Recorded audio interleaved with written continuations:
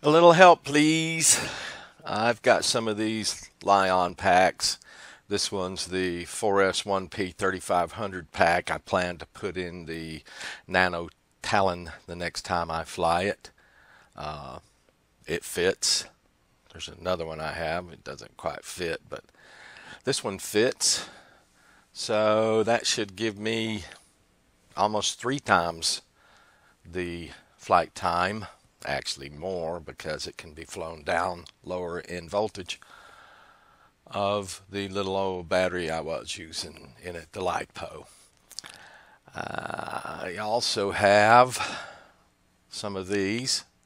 They're again 4S1P, but these are the 21700 batteries, and this is a 5000 milliamp hour LiPo pack. I have found I can get 2 of these for 10,000 milliamp hours inside the mini Talons with no problem. CG, everything, and it's just barely a few grams more than the flights I've made with the 5200 milliamp hour LiPo battery. I only have one problem with these packs. Everywhere I look, I can see the information that you can supposedly discharge them down to about 3 volts. I think it says you can discharge them down to 2.5 volts without damaging them, much different than a LiPo. They don't put out as much current and can really be sucked down on a takeoff by high currents, my current understanding. No pun meant there. My I just can't find anywhere on the internet where it talks about the fail-safe voltage for a platform for these batteries. And I haven't found a whole lot. I guess I have to look more at flight videos and just look at what voltage they're flying them down to in the flights, because you can't find any straight up how-tos like you can on LiPo batteries. And my vertical platform's fail-safe voltage was not a big problem for me. Didn't take me but a couple of flights to figure out exactly what voltage I had to put in for a fail-safe so that a quad or a hexa could come home and land and disarm itself. I don't have any of these airplanes set up for auto landing yet, so I won't be going to that place. But I would like to have a fail-safe voltage that gets my attention and tells me I have to fly home should I be not so close to home, let's say.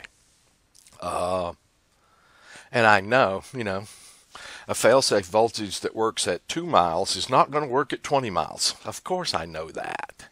So there's not particularly a fail-safe voltage for this that's going to let me be flying around anywhere I want to, as far away as I want to, and when it touches that voltage, it will have enough capacity to get back home. That's just not as easy in an airplane as it is a vertical. And I don't want to think that I can fly it down to 12 volts, 3 volts a cell, and still don't have the landing strip in sight. But I know I'm going to make it there because I will before I get down to 2.5. I don't understand any of that yet. So, any help you can give me towards this, telling me, hey man, you probably set your cell voltage for your LiPos at 3.5, 3.7 per cell for a fail-safe voltage, and time when you need to start getting them towards the landing site. Well, for this LiPo battery, that's this, X, 3.2 volts, whatever. Anyway, just a shout out for a little help. I will figure it out. Even if it's just because I was a mile away when the battery went below flyable voltage levels and I had to go get it. One way or another, I will figure it out. But, you guys have helped me so much it isn't even funny. So I thought I'd reach out here first, save myself a little time and effort and maybe a walk. All right, guys, thanks a lot.